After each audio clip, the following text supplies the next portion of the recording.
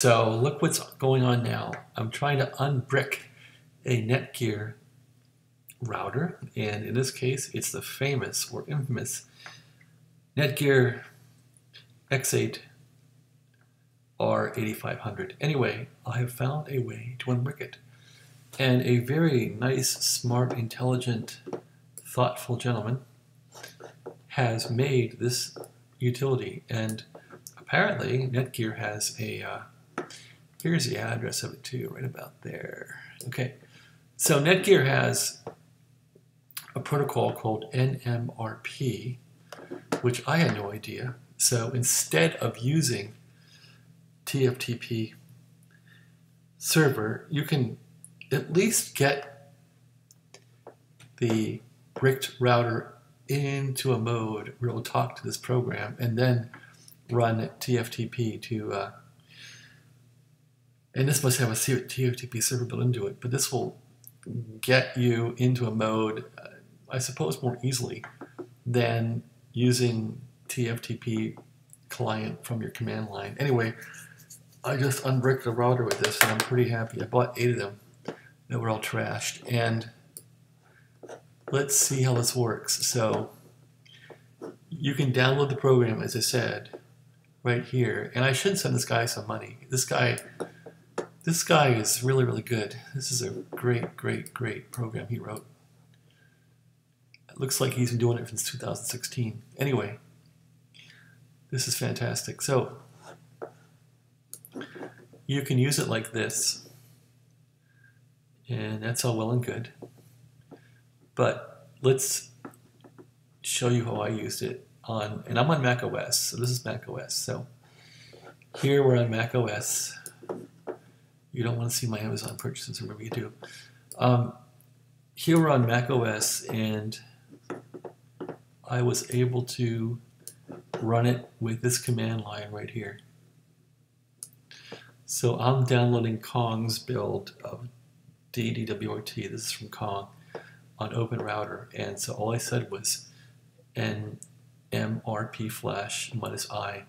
In my case, I'm using en0, and so the gentleman who made this program very thoughtfully has a way you can list all these interfaces, so I'll show you that in a minute. But anyway, I ran this. This didn't make much sense what this meant. I don't know what that meant, but it did that.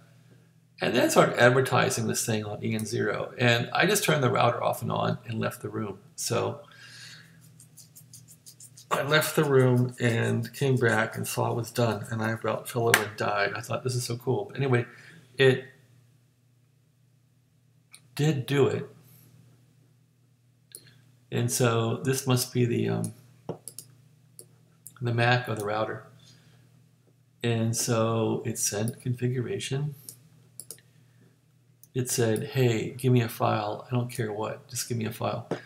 And so then it sent this file, which I outlined in the command line. So in the command line, I said, send this file. So I said, nrmpflash, the interface en0 verbose, the file name -f is this file. So it did send that. It said using remote file name, and so it sent it down. Uploading. So uploading, what does that mean, uploading? So this uploading, yeah, so okay, from the put command here, if this is using put, or I don't know how it does it, but anyway, it sent it, and it sent all these bytes down there, so, and then it kind of hangs around, and then once it reboots, I guess it says a handshake, remote finished, reboot your device now. So now you want to power off, and I guess do a 30-30-30 on it. So a 30-30-30 means you press the reset button, power on for 30 seconds, then you keep the reset button pushed, and you let the power button go, and then you wait 30 seconds, then you push the power button on again with the reset still held, 30 seconds, you let it go, turn it off, and turn it on, and it comes in to the Kong build, and it works. So that's what I did, and the router's working. So you're saying, okay, Mr. Slick, that's fine. I think what I should do then is I could reflash this router, or I could find another one that's sitting in the pile here. And so that one is sitting there humming away. And I have another one I flashed, I think, over there. How about a broken one? Okay, there's one over there on the side. I'm gonna hang on a minute. I'm gonna go fire that one up. Give me 1 second here.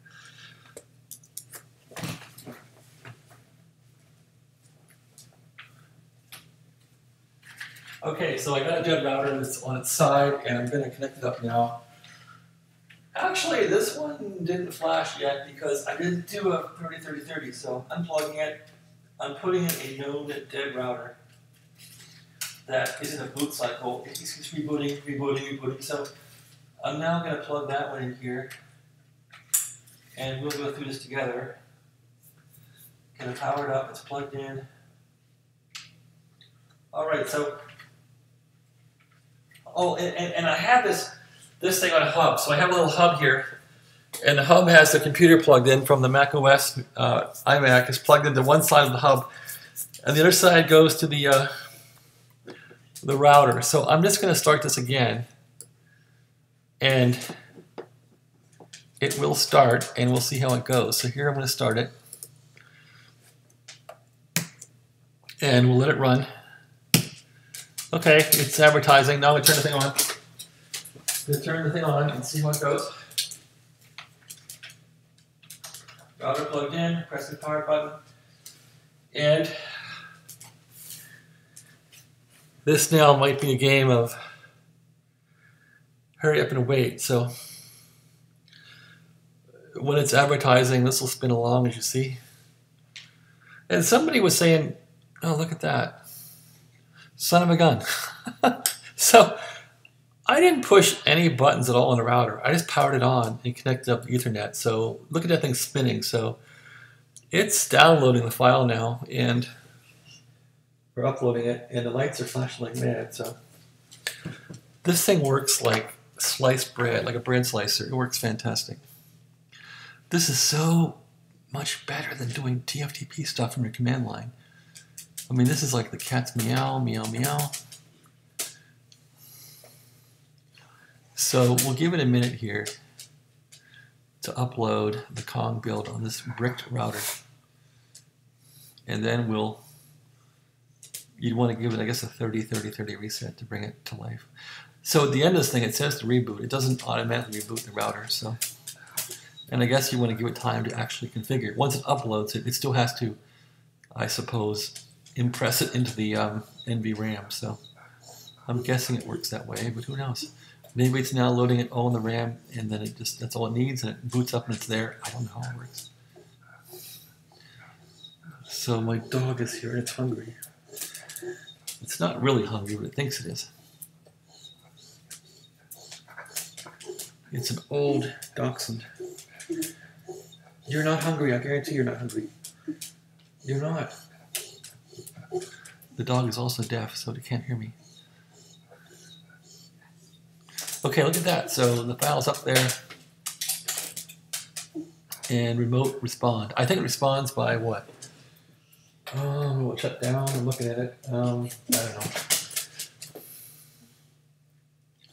Maybe, okay, so maybe when it's done with the actual program part. So this would be the part here where you don't want to power it off because you'll really screw it up. So I'm guessing that it understands that it's programming, and then once this firmware is loaded, it'll say ACK, meaning I'm good to go, reboot me. So that's what it did up here. It did that up here. So let's see what this one does. This is brick router number 2, which I had it lying on its side, meaning on its side means it's bricked. So I bought a bunch of these routers in various states of contusion.